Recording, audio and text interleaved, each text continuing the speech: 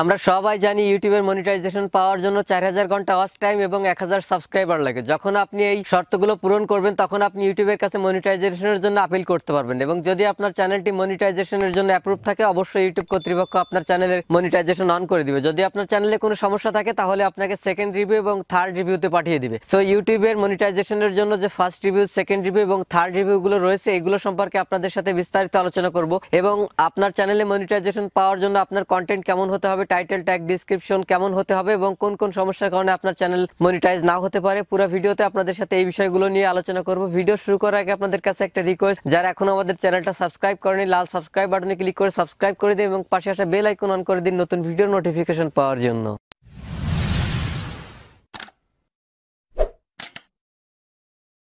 যখন আপনার চ্যানেলে 4000 ঘন্টা ওয়াচ টাইম এবং 1000 সাবস্ক্রাইবার হয়ে যাবে তখন আপনি ইউটিউব মনিটাইজেশনের জন্য আপিল করবেন। দেন আপনার চ্যানেলটা ইউটিউব কর্তৃপক্ষ রিভিউ করে দেখবে। এটা 15 দিনে হইতে পারে, 1 মাস 2 মাস লাগতেও পারে। সো ইউটিউব কর্তৃপক্ষ আপনার চ্যানেলটা রিভিউ করবে।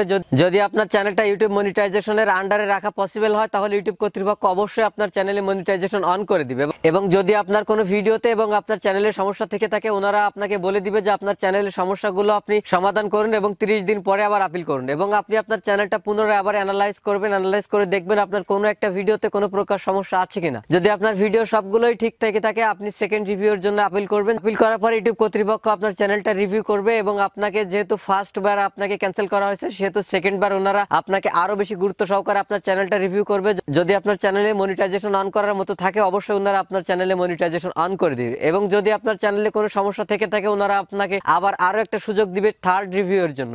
সো থার্ড রিভিউর জন্য যখন আপনি চ্যানেলটা আপিল করবেন তো আপিল করার আগে আপনার চ্যানেলের প্রত্যেকটা video title tag description thumbnail প্রত্যেকটা বিষয় আপনি কিন্তু একদম বিস্তারিত একদম ক্লিয়ার না হয়ে আপনি কিন্তু থার্ড রিভিউর জন্য কখনো আপিল করবেন না। প্রয়োজনে যারা এর আগে মনিটাইজেশন পেয়েছে সাম্প্রতিক সময় তাদের কাছ থেকে টিপস নিতে পারেন, তাদের কাছ থেকে আপনার চ্যানেলটা আগে থেকে রিভিউ করিয়ে নিতে পারেন এবং আপনার চ্যানেলটা যখন মনিটাইজেশনের জন্য পুরোপুরি কমপ্লিট হয়ে যাবে বলে আপনি মনে করবেন তখন আপনি থার্ড বার আপনার মনিটাইজেশনের জন্য আপিল করবেন। অনেকে হয়তো মনে করছেন যে ফার্স্ট রিভিউ সেকেন্ড রিভিউতে আমাকে বাদ দেওয়া হয়েছে, হয়তো আমাকে আর মনিটাইজেশন দিবে না। বিষয়টা এরকম না। আপনার যদি চ্যানেলটা যদি গুরুত্ব সহকারে না দেখবে বা থার্ড রিভিউতে যদি আপনার চ্যানেলটা গুরুত্ব দিয়ে নাই দেখতো তাহলে ইউটিউব কখনোই থার্ড রিভিউ অপশনটা চালু করতো না।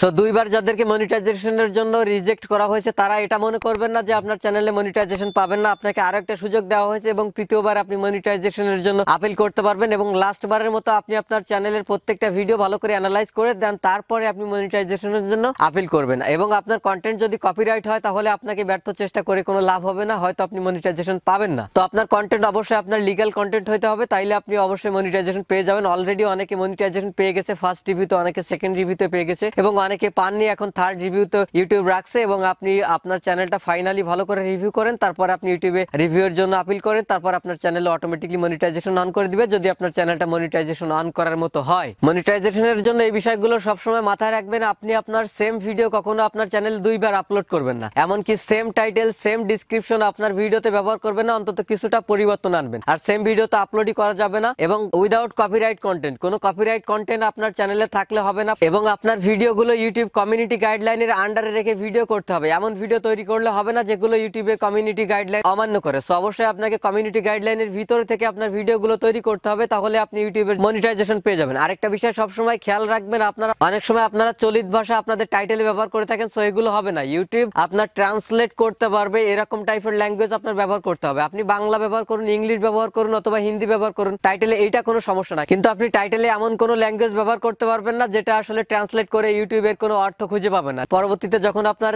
চ্যানেলটা রিভিউ করা হবে তখন কিন্তু তারা এটা না বুঝতে পারলে আপনার একটা ভিডিওর সমস্যার জন্য আপনার চ্যানেলের মনিটাইজেশন নাও দিতে পারে। সো এই বিষয়গুলো যদি মাথায় রেখে আপনি কাজ করেন আমি মনে করি আপনার চ্যানেলে আপনি ফার্স্ট রিভিউতেই মনিটাইজ পেয়ে যাবেন এবং মনিটাইজেশন যারা এখনো পাননি টেনশন করার কিছু নাই, এখনো থার্ড রিভিউ রয়েছে, আপনারা থার্ড রিভিউর জন্য অ্যাপ্লাই করেন। তার আগে চ্যানেলটা ভালো করে অ্যানালাইজ করেন, প্রয়োজনে যারা সাম্প্রতিক সময় মনিটাইজেশন পাইছে তাদের সাথে একটু কন্ট্যাক্ট করুন, অবশ্যই আপনাদের চ্যানেলের মনিটাইজেশন পেয়ে যাবেন। ভিডিওটা যদি ভালো লাগে একটা লাইক দিবেন, কমেন্ট করে জানাতে পারেন কেমন লাগলো, শেয়ার করে অবশ্যই আপনার বন্ধুদের দেখার সুযোগ করে দিবেন। আর যেহেতু আমাদের চ্যানেলটা নতুন অবশ্যই সাবস্ক্রাইব করে আমাদের সাথে থাকবেন। পরবর্তী ভিডিও দেখার আমন্ত্রণ রইল। আজকের মতো এখানেই, আল্লাহ হাফেজ।